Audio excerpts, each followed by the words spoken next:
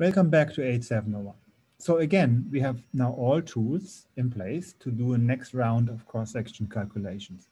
We have seen how to set up a matrix element. We have seen how to build spin averaged or to treat the spin and then specifically to calculate spin averaged amplitudes using Casimir's trick. All right, I'm not saying that this is all easy now, but you have seen all necessarily elements to calculate a cross-section for a QED process. So let's summarize. So we have seen that we can set up the matrix element using Feynman rules for QED. We have seen how to set up the spin averaged matrix element squared using the traces. Now we would have to evaluate the traces in order to derive this formula here. So I spare you a precise discussion of this step here, but you can actually follow this quite straightforwardly. Let me just step back a little bit before we proceed. My goal for the class is not to have you calculate all kinds of cross-section processes, but to understand how you would do it for the purpose of really understanding where dependencies come from and where this kind of calculation has its limitations. The first part is you want to see, what are the dependencies on the number on the couplings involved. You see this G square, for example. That's a rather important effect. You also want to see through Fermi's golden rule how we get actually then to the cross section from the matrix element calculation.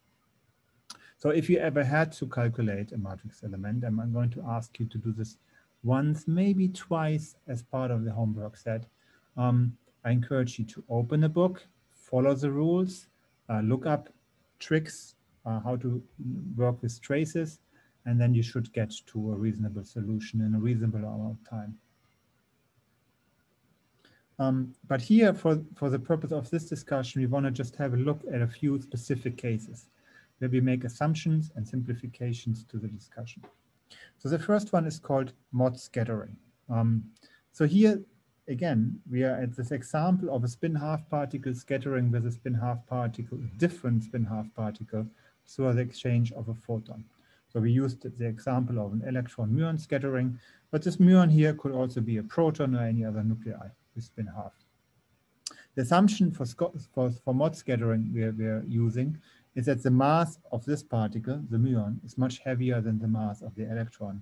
And this is true that the muon is 200 times heavier than an electron. A proton is even heavier. Any heavier nuclei obviously is even heavier than this.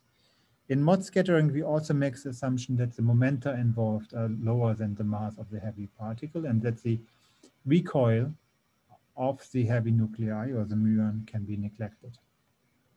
If we do that, we can then write the differential cross-section using Fermi's golden rule as a spin average matrix element squared divided by 2 pi m squared.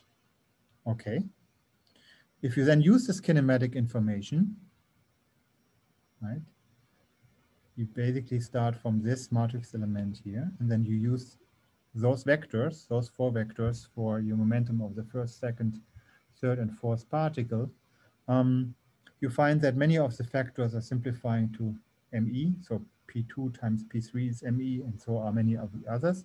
And there's a few important factors. For example, P1 minus P3 square is minus 4P square sine square theta half. And similarly, P1 times P3. So you put this all in, again, starting from this very formula we just had discussed before. And you put all the simplifications in, you get this matrix element, which already, that looks much more manageable, right? There's an m square, there's a p square, there's a cosine square theta half term, and some factor which depends on the momenta and the masses, okay? And if you then add this to Fermi's golden rule, you find this equation for your mod scattering. Again, this is the scattering of different spin half particles, where one is much heavier, the outgoing momenta are small, and the recoil of the heavier particles can be neglected.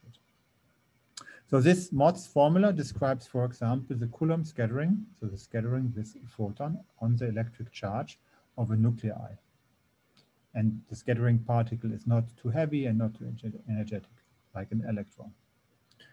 We also assume that everything involved here is point-like. We haven't had any discussion on the charge distribution of the nuclei or anything. We're assuming that this is a point-like particle.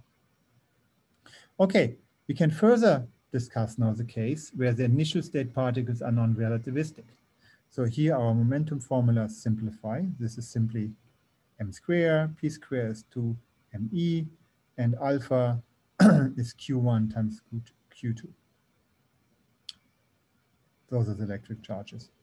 And so then our differential cross-section further simplifies to something you have already seen. The differential cross-section is equal to q1 times q2 divided by 4 times the energy sine squared theta half squared.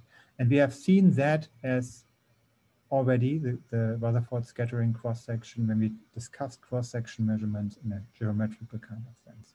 So this kind of closes the loop here in our cross-section discussion and how we can think about those things. The Rutherford cross-section is nothing else but a big billiard ball being hit by a small billiard ball, and looking at how the cross-section actually, how the cross-section differentially kind of evolves out of this setup. All right. In this sequence, we have a little bit more of a discussion. What happens now if we introduce higher order terms, and how can we think about those solutions? And then I have 2 extra lectures where we go back and discuss spin, and also how we can actually understand this in a Lagrangian setup.